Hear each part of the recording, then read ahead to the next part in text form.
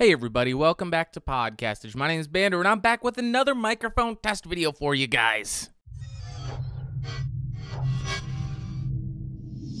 Today, I am testing out this guy, the Samson C01u Pro USB microphone as requested by our viewer, Sir Turtlemaster. And if you are interested in this mic, it'll set you back about $75, and I'll throw a link in the video description as I always do. Now let's go ahead and talk about what you get in the box. Okay, first, obviously, you're going to get the microphone, you're going to get the microphone mount down here, and then you're also going to get this USB cable. On top of that, you get the 5/8 to 3/8 inch microphone adapter, which allows you to connect the microphone mount to a stand like this. You'll also get this desktop mic stand, which is not that adjustable, so you really only have one position that you can set it in, which is just like this. Then lastly, you get this nice little user's manual, which is very thorough, and it has a bunch of different languages. And then, of course, there's the registration and additional software links that come in there. So I love the build quality of this microphone. It's an all-metal body, all-metal grill, and it has some heft to it. This thing feels like a substantial microphone. Then on the front, you have these two features right here.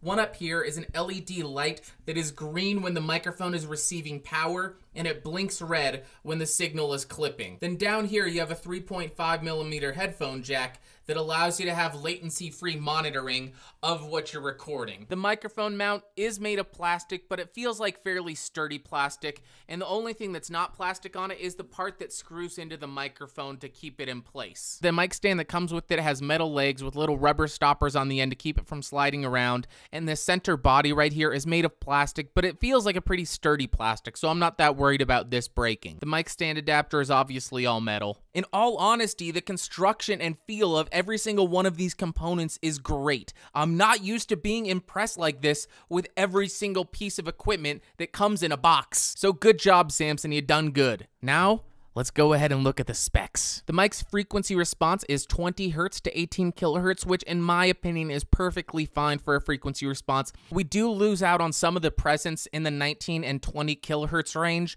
but honestly, we're not missing out on that much, and I think this is gonna serve you perfectly fine. The polar pattern right here is super cardioid. That means the majority of audio being picked up is right in front of it, but it does pick up a little bit directly behind the microphone as well. And if we look at the EQ visualization, we can see that the front frequency response is relatively flat, and that's a top line, but the response at the back of the mic is mainly around 2 kHz to 15 kHz. So you're really not going to want to use the audio from the back other than anything for ambience, because if you have somebody talking behind the microphone and you talking into the front, all you're going to hear is what you're saying into the front of the microphone. The audio coming into the back is really just for room noise and ambience and reverb, that kind of stuff. Now let's do the distance test. Okay, now I'm about 1 foot away from the microphone. Okay, now I am 2 feet away from the microphone. Now I am 4 feet away from the microphone. Now let's go ahead and see how this thing works for noise canceling. All right, so I am typing really loudly on the keyboard and clicking my mouse really loudly, and let's see how well you can hear that over my voice, or if you can hear my voice at all while I'm doing this in the background really, really loudly. Now let's go ahead and see how this sounds with and without a pop filter. Please bring tacos down to kill Gargamel. Please bring tacos down to kill Gargamel. So I think this mic does really great at noise canceling. It doesn't pick up anything that you don't want it to pick up. It just picks up your voice. Then if you just add a cheap $6 or $7 pop filter, listen to how much better this sounds. You don't hear all the pops or the pff. You can't hear it. It's awesome. And just like you want any microphone that does noise canceling, you don't want it to pick you up very far away. So this is going to have to stay relatively close to the sound source, or you're going to have to crank up the volume. And if the noise cancellation on this microphone isn't good enough for you, they do have a download for additional software that does additional noise canceling for you. Now let's go ahead and do a little bit of a music test.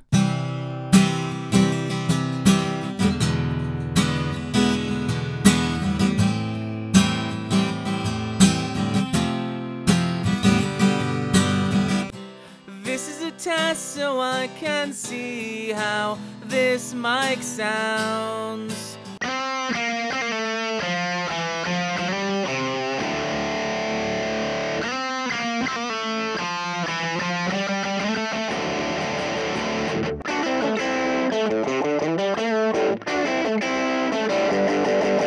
So in all honesty, I think this is a pretty great sounding mic. It seems to do everything pretty well. Record instruments, record voice, cancel noises going on around you. I feel like if you just want something simple, plug and play, just go, have good sound. This is a great option. It's about $75, and if you get the boom arm and the pop filter, it'll set you back maybe $100, and that's not a bad entry point to get audio quality like this. This microphone may have even turned me around on USB microphones, because if you've watched any of my videos, you know how much I hate them, but I don't hate this one.